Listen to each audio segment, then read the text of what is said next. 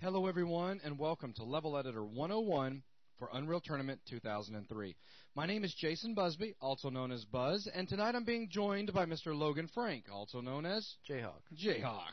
And we're from 3dbuzz.com. Our mission tonight is throughout a series of video lessons within this VTM to show you guys the basics of Unreal Ed version 3.0. Now I said the basics. I say that because things can get pretty deep while working inside this editor right here, and if we tried to go over everything, it would take more than a couple of hours, wouldn't you say, Logan? Most definitely. And our goal is not to go on and on and on forever and ever and ever. So with that, let me first tell you guys how we're going to be doing things through these video lessons. In this particular VTM, Logan is going to be doing the driving, and he's going to be doing a lot of the talking. And I'm going to be sitting over here also doing talking and acting as a student from time to time. What I want to do is help some of you guys out there that may have never worked with any level editors or any type of level design in the past. I want to kind of anticipate the questions that you may have and ask those questions live while we're going through this so that you'll sort of get the feeling of actually be in a classroom. We have found through VTMs that this facilitates learning a lot faster than just your regular slow training video, which we're hoping not to keep it that way, hoping to make it a little bit more interesting. In fact, let's start by making your heart pound a little bit by saying what you're looking at on your screen right now is the actual level editor with a level in it. And this level's a little special because we're actually going to be building it tonight, aren't we there, Logan? Yes, we are. Now, if I was completely new looking at that, I would be thinking you're going to be building that in just a couple of hours. Yeah, right. You're going to start out by like making a simple cube, and then you're going to go off camera, come back, and have this massive level built and say it's just that simple. But we're not going to do that, are we? No, we're actually going to carve this thing out piece by piece and show you how it's put together. So we're going to actually construct it right in front of our viewers, right? Right. Excellent. Most excellent. All right. So with that understanding out of the way, let's go ahead and start out with the basic anatomy of a level. Let's just go ahead and talk about some of the terms that our viewers are going to hear throughout this VTM and while they're talking with other level designers out there on the internet. So starting out with, in the Unreal world, when you go to create a level, it starts out as solid mass before you've constructed anything. It's not like you're standing in a world of emptiness and you start constructing walls. It's different. It's as if you were just born inside a rock with a little bitty shovel and you need to start digging your way out. Isn't that right, Logan? Right. You want to add anything to that? Nope, that sounds good. Okay. So basically you start carving stuff out. And as you carve out, let's say you start out with a simple cube and you carve a cube out. And we'll be taking a look at this in the very next lesson, as a matter of fact. But then you can go in there and you can start adding pieces back in. You can start applying textures. And what are textures, Logan? Textures, in this sense that we're talking about, are the textures that you would actually apply to these brushes. Like, after you carve out, you can actually go and put textures on what you just carved out, or a simple piece of mass that you added back. Okay. So we can also add mass back in as well. You just said right. That's very important. That's your basics. You can carve out, but then you can also add back to get your general shape going. Okay, and in this carving out and adding back in, we're working with a thing called brushes. Isn't that correct? Right. So what's a brush? A brush kind of like, it defines the space that your geometry is going to be in. I mean, if you carve something out, you have faces that you carved out. Like if you carve out a box, you're going to have 6 faces. If you add another box inside that, now you're going to have 6 more faces, but that you can see once you're inside your level. Okay, so the first one you just described, you actually carved out. The second one you were going to add back in there then. Right. Okay. So a brush, basically, we're going to start out with a constructor brush, where that is where we're going to basically mold the shape that we're going to use for subtraction or adding back in. Right. That's more like a preview brush or template brush. It's going to you get to see exactly what it's going to look like, but it hasn't actually added any geometry to the scene yet. Okay. Cool. All right, so that's a little bit about brushes and a little bit about texturing. We're also going to be dealing with actors. And let me get this out of the way real quick. Actors is basically everything, right? Right. I mean, a brush is an actor as well. Yeah, at the lowest level, they're all actors. Exactly. But, when we start talking about actors a little bit later on throughout this VTM right here, we're going to be referring to things like lights, weapons, things like that. Yeah, right? Your player starts, stuff like that. Player start, decoration, et cetera, et cetera. But just know that actors is basically everything. So we will be taking a look at adding actors into the scene a little bit later on. Also, we'll talk a little bit about static meshes and terrain. So what's a static mesh? A static mesh it can be very high poly due to the fact that it's hardware rendered, generally created in Max or similar 3D modeling program, also textured in that program. Okay, so a static mesh is not a brush that we create inside Unreal. No, it's something that we bring in from somewhere else. Okay, excellent. From another 3D package. Right. And the cool thing is, we're actually going to be doing a static meshes VTM here real soon that's going to show people how to actually construct these static meshes and texture them and light them and then bring them into Unreal Tournament. Now, let me ask you this. Is there any advantage whatsoever to using a static mesh? Well, seeing as the fact that it gets cached on the video card and is set up as an instance, which saves memory, you can have many thousands of polygons on the screen and not really feel any impact in the performance. I mean, you can easily have 20 or 50,000 polygons on the screen from static meshes, but then the gameplay will stay smooth. Excellent. As a matter of fact, right now, if they are watching the screen, you can turn off all of those static meshes real quickly, and you can see exactly what things look like without them there. Whoa, suddenly it's quite bare. So go ahead and turn those back on. Whoa, it's just come back to life. So yeah, static meshes are meshes that we can bring into the scene that really help speed things up and gives us the ability to add quite a bit of detail, which is absolutely awesome. So terrain. What's terrain? Terrain is more like it's a height map based sheet of polygons in a sense. Okay. It allows you to do smooth or jagged if you wanted, but it gives you a large surface that you can define from a height map. Okay, excellent. Very, very cool. All right, let's see. What else we need to talk about? So lights, of course, we can add lights into the scene we need to give illumination, right? Right. Okay, so we'll be looking at adding some lights tonight.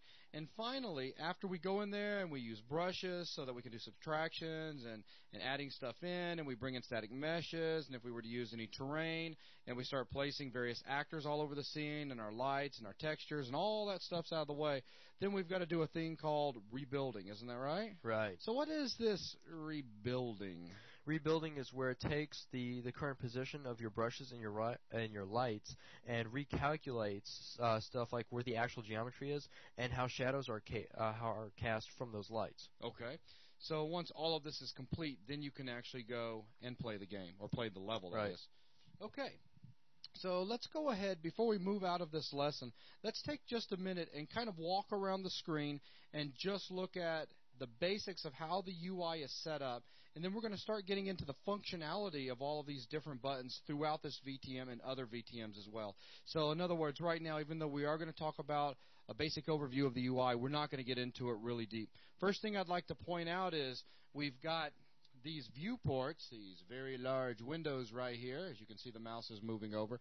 And these viewports serve as our window into the 3D world in which we're going to be constructing the actual level.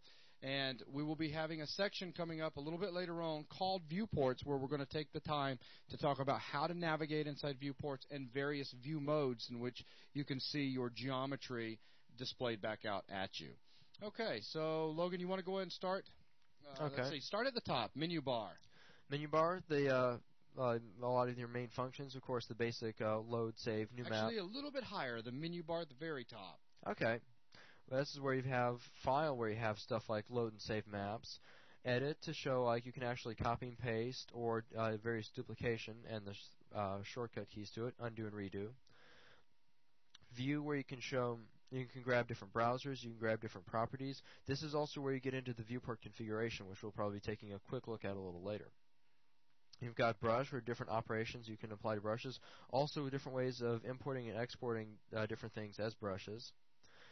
Build, basically what these buttons do, the rebuild options and various forms of rebuilding. Tools, stuff like the 2D shape editor, and just extra utilities that you'll be working with. And then help, links to various other parts of the help. Okay. Also, I will go ahead and point out right now that from time to time you will see some anomalies in our viewports. Don't let that stress you out. They'll clear up relatively quick. It's just something that happens. Depending on your video drivers, you may see it worse. It may be a little bit better. Who knows? Okay, so coming down from that, we've got this toolbar across the top where the first three icons are going to let us do new map, open, save. Then we move over to the arrow left and right, and this lets us undo and redo. Then moving over to that, we got an actor search button. This allows us to quickly come in with a dialogue and search for specific actors. As a matter of fact, Logan, go ahead and click on that. You can see it brings this dialogue up right here, and we can set a filter on the right-hand side. We can type in a name, and as Logan actually begins to type, you can see that it starts to narrow down the actors. And as we said earlier, that actors is basically everything. Right now he's showing you lights, but a second ago when he started to actually type a B for brush, you saw brushes were being listed in there as well. So you can come in here and you can filter by name, event, and tag. And this becomes really helpful later on when you've got a scene that's just, heavily populated. So anyways, this is a quick way of searching for actors and selecting them. So we'll go ahead and close that out. After that, we've got a series of icons here that basically give us access to various browsers. And Logan, you want to talk about some of these browsers real quick? Okay, browsers are what allow you to load in and view stuff such as actual actors, various textures, various static meshes, and other very important content elements like that. Okay, so real quick, go ahead and open up let's say the actor browser. So from in here, you're saying I can basically dig down through a hierarchy and find a specific actor that I may want to add to the scene, or all right, add a pickup base, or under that a weapon base. If you're going to actually go to add a weapon into the level. Okay. I can also get to code for these actors from here as well, can I? Right. Simply double-click, or you can right-click and view the code. Okay. Not meaning to scare anybody out there that's completely new to this stuff. I just want to show you this is quite powerful. Yeah, it's in there. Okay, so let's go ahead and bring up, let's see. In fact, go ahead and just show some of the different browsers if you don't mind. Also notice that you have a set of tabs which also correspond to some of these buttons. So these buttons just basically give you quick access. Once you already have a browser window open, you can switch in between the different browsers just by using the tabs. If you wanted to switch over to static meshes, say. Okay. Show us the static mesh. Show us how this browser thing works. All right. This one has a 3D window, which is very helpful to view static meshes. So you can kind of pan around and yeah, you might want to pull something in there that's a little bit bigger or easier to see. All right, let me just load it. So right now you're opening a package, aren't you? Right. See, it had a few loaded in that were set as defaults that would come up with the editor, or that I'd been using. You can go back to the files that these brushes actually came from and load them up out of those files. So I could load up this specific file, and then we can go and kind of filter through some of these different meshes. And again, these were constructed in another 3D application and then brought over into the level, right? Right. Okay. So anyway, so these are various browsers, and we're going to be using these browsers as we dig deeper and deeper into level design. So you can go ahead and close that there, Logan. Okay. All right, so if you want to pick up with the 2D shape editor. All right. 2D shape editor, it lets you draw out a shape and then allows you to do interesting things with that shape. You can go in and manipulate these vertices, add more vertices, clip edges, and so on. And when you're done, you can either extrude that straight out into a 3D brush, you can revolve that, and other interesting things. It's very useful to provide like curving type architecture. Awesome. Okay, so if you want to go ahead and finish off talking about the last few icons that are left up there. All right.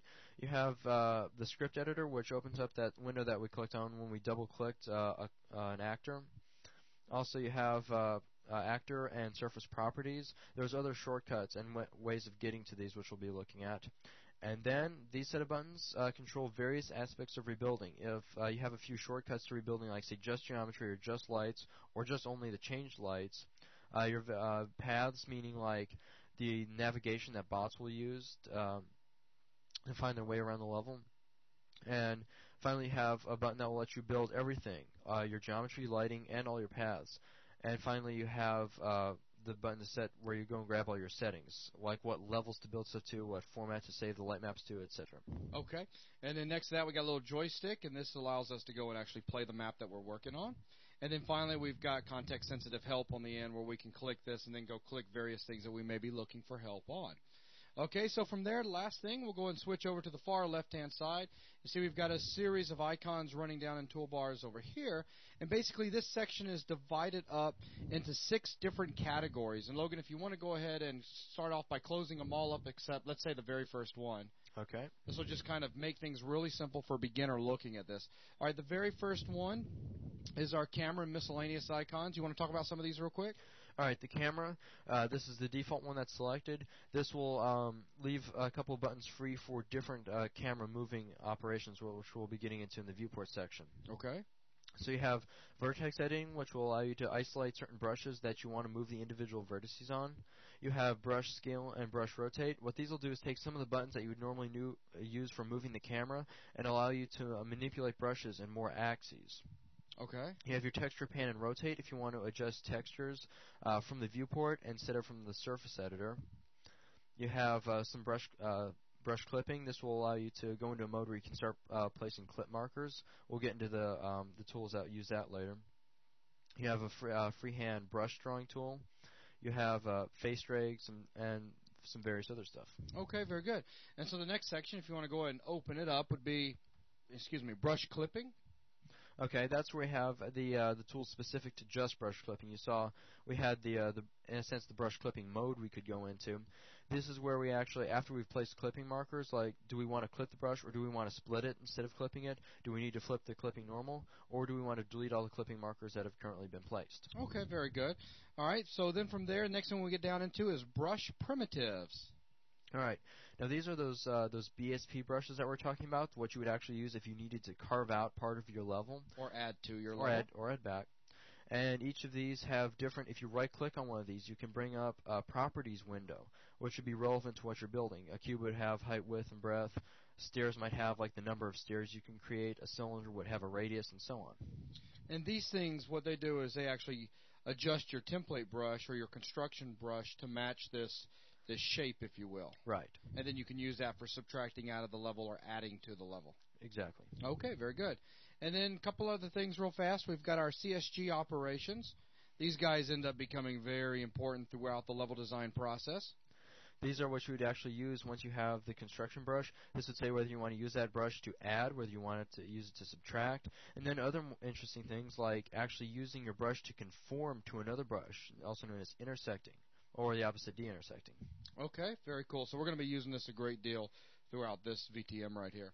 All right, then just the last two real quick. We've got selection and movement rate icons.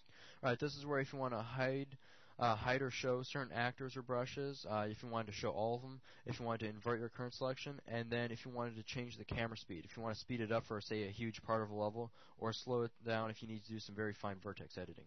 Very cool. And then finally, we've got mirror brush and some other miscellaneous icons as well. Right. Okay. So if you want to go ahead and open those back up, just so that we don't get ourselves confused here a little bit later on with everything hidden. All right, now down along the bottom, last area, we've got our command prompt. We've got a log down there with some various settings as well. All right.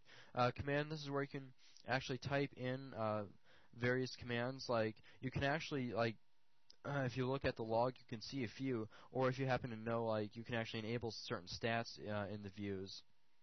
Then you can go ahead and open up the log window if you want to see what the editor's been dumping to the log, or actually see commands that were generated, either typed by you or generated by the editor.